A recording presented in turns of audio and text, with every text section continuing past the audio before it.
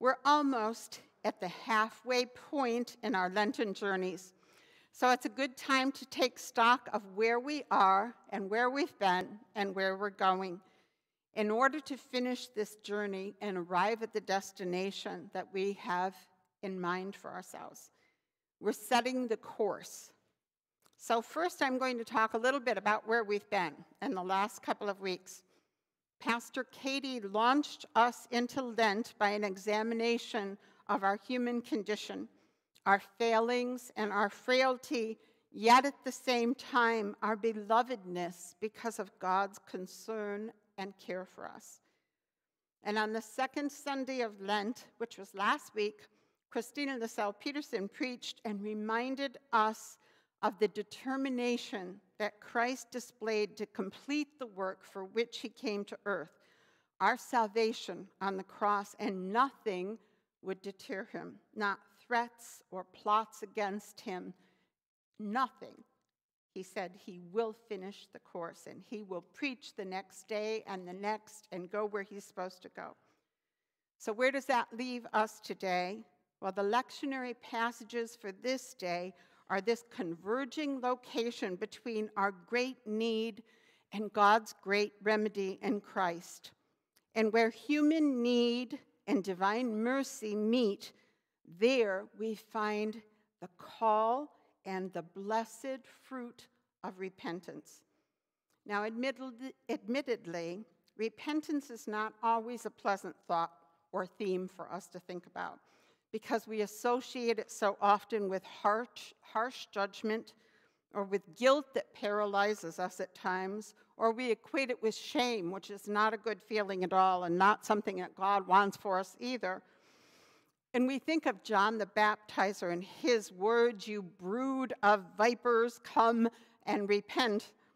His speech was not gentle and mild like Jesus. We think of Jesus as always being the opposite of John the Baptist, always soothing, always comforting. But here, the gospel passage for today shows us Jesus sounding very much like his cousin John. We know the backstory, or actually they're backstories, that precipitate this exchange between Jesus and those asking him questions. And we have Jesus' surprisingly unsettling response, but we don't know the exact questions that were asked of him. We don't have that in Scripture. But we can make some assumption from his responses that those asking presumed that there was a relationship between sin and calamity. And that was a very common belief in that time. If someone was facing a problem, they must have done something to bring that on themselves. So you remember, like in John 9, when the disciples see a man who is blind, they say, "Now who sinned, Jesus? Was it him or was it his parents that brought this on?"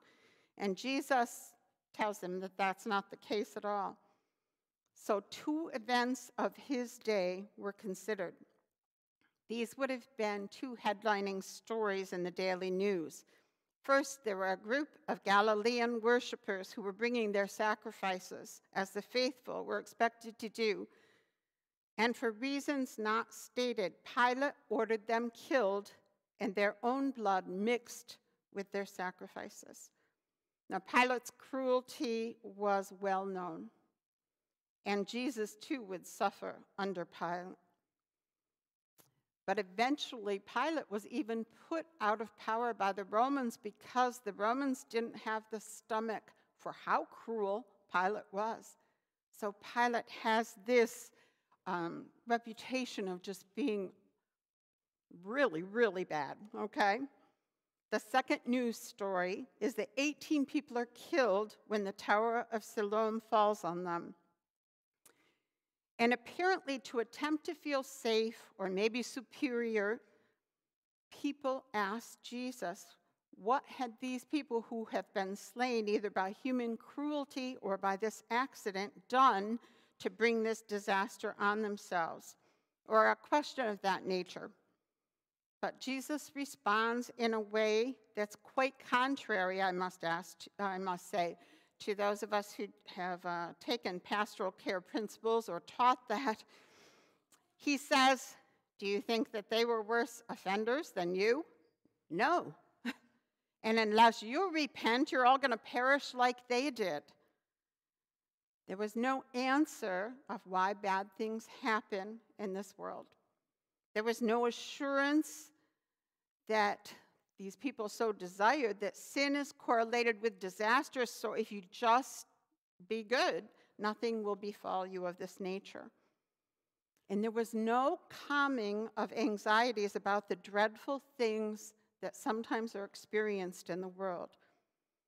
And most of all, there was no explanation of how God acts so that we can always predict 100% surely knowing what God will do. There was just an urgent call to repentance and an or else statement that hangs in the air. An urgent call. Urgency is a theme running through today's passages from Jesus. Unless you repent, you will perish as they did. From 1 Corinthians, do not be carried away by temptation. Watch out lest you fall. And from Isaiah, seek the Lord while he may be found. Call upon him while he is near. Let the wicked forsake their way and the unrighteous their thoughts. Let them return to the Lord, that he might have mercy upon them, and to our God, for he will abundantly pardon. Seek, call, forsake, return with urgency. Now, usually the Old Testament readings sound a bit more stringent to our ears, and in the New Testament, we think of Jesus talking always in soothing ways, usually. But in today's passage, what we read in Isaiah sounds like comfort and grace and salve to our souls. It's an invitation home. In a literal sense, God's people were exiled, carried away from their homes and captive in a foreign land for decades. But in a spiritual sense, too, they were in exile. They wondered where God's promises and protection and provisions were. They became so used to their location, physically and spiritually, that they settled in and they didn't dare hope for more. They were forced to buy even their basic necessities from the oppressive system which held them captive. In Lamentations chapter 5, which is parallel to this in time, the exiles complain of the high cost of necessities, things that had been free, now they had to pay for, like water and wood to keep warm for heat. And now it was time for them to return to their homeland. But it is a home that they're returning to that is completely unfamiliar to them. The older generation has passed away, and all they have passed on is remembrances of what home was like. But these younger ones returning have never been there. So they're going home to a home they've never known was home before. God speaks the invitation through the prophet with this attention-grabbing, ho, or hey there, something's coming. Come. God will be a provider for you. Don't worry about money. Enjoy the provision of a loving, caring parent of God. Excuse me. Return to home, a future and a hope. Are you thirsty? Well, there's abundant fresh water here. Are you hungry? Well, he's prepared for you a rich feast, and it's freely offered and freely received, without price, without cost. You don't need money here. Now, wait a second here. Excuse me, my throat is dry. We're talking about a feast in Lent. Is this an appropriate passage for a season where fasting is the traditional observance, not feasting? Well, it is, dear friends. Because we fast from those things that cannot nourish our souls, We fast from things that can never satisfy in order to more clearly see the richness of God's abundance toward us in his love, mercy, pardon, redemption, steadfast care, compassion, and concern. That's the divine feast. Come home, a place to rest in God and enjoy God's presence and provision. And it's a place of hope and a future, too.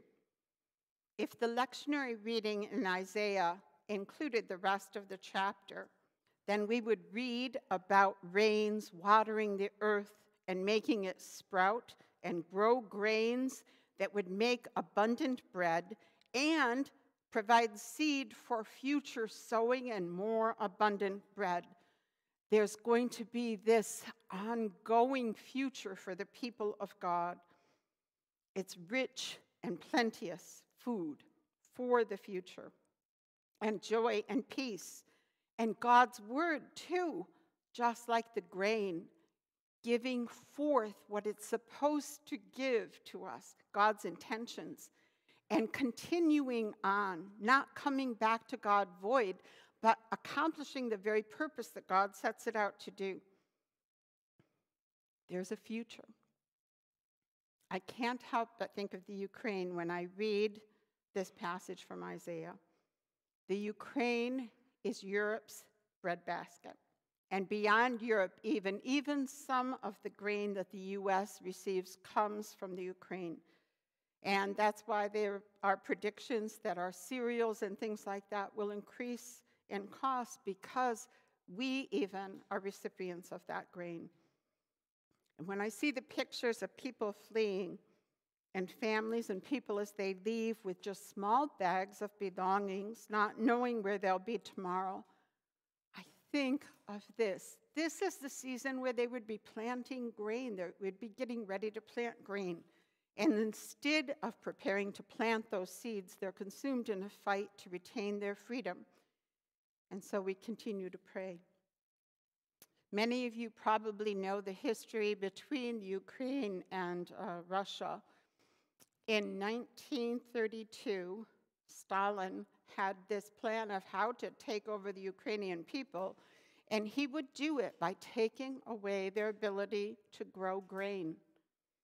And so Stalin and Russian forces took all of the land on which grain would be grown, and they didn't let anything be planted or any Ukrainians harvest. It's called the Holodomor. I'm not sure if I'm pronouncing it exactly correctly as Ukrainian would have it pronounced. But between 1932 and 1933, this was called the Terror Famine. Stalin starved the people. Looking back at how many people died and figuring it out, like how many deaths per minute, 17 Ukrainians per minute died of starvation for over a year. I invite you to look at the history there to understand a little bit more of what's happening today in that part of the world. And there are movies about that as well, one called The Bitter Harvest and one called Mr. Jones. This is the season to plant grain. And we pray for the Ukraine that there again would be grain there. There would be joy and peace again and safety and a recognition also of their need, of all of humanity's need of God's great provision. It strikes me that the Isaiah 55 passage is an invitation, but it comes with a warning. And the gospel passage is a warning, but it comes with this urgent invitation. So I can see why they're paired with one another here. Come, we hear in Isaiah, but do not delay, because tomorrow is not promised. You may hear someone say, I have all the time in the world. Well, nobody is guaranteed that, and no one knows. We don't know what the next moments will bring. We don't know what the next day will bring or the next year. We can't plan that far ahead. And in Isaiah, we hear, "Come while God may be found. Come while God is near." The opportunity to come isn't forever because we aren't without limits. Remember that you are dust, and to dust you shall return. That starts our season. Cruelty kills people, as we see in the story of Pilate, or as we see in the news today. Accidents happen. Illness takes lives. The future is not guaranteed. So today is the day of salvation, as it says in 2 Corinthians chapter 6. This moment, this is the acceptable time to hear and heed the invitation, "Come home." And to come home, we repent and we accept a new and restored life. See, repentance is not about something harsh. Repentance is an offer of something good, a different direction that brings fulfillment and joy, that leads to the kind of satisfaction and restoration that we all long for in our lives. And while the Isaiah passage holds out an invitation to the exiled of all ages, including us, with a warning to not delay, the gospel passage is Jesus giving a warning: repent or else disaster will follow your soul. But he adds the parable of the fig tree, and therein is the invitation. There's this fruitless tree taking up space and nutrients from the soil, but not producing what it was intended for, not bearing the fruit which it should bear. So the landowner determines it's worthless and should be cut down and thrown away. But the gardener, closer to the care of that tree, says, perhaps with a little extra care, perhaps with just a little more time and fertilizer, maybe it wouldn't be barren anymore. Maybe it could be fruitful. Just a bit more time, please. But it isn't unlimited time. There still is an urgency there. God's ways are above ours. God's thoughts are above our own. God is a God who gives second chances. God is a God who holds out an invitation that says, but don't delay in taking that invitation. In 2 Peter, we read, "The Lord is not slow about his promises, as some count slowness, but is patient toward you, not willing for any to perish, but for all to come to repentance." That's the invitation. That's the invitation for Lent. And repentance is not just a one-time thing, because, as in our children's sermon we heard here, you can get lost and forget where you're headed and need to find the way back. So the invitation is there, but it's urgent. And we're supposed to RSVP right now. Repent, s'il vous plaît. Repentance leads to second chances and a restored, abundant life. And that's the message of Lent. That's the urgent invitation. Won't we all accept?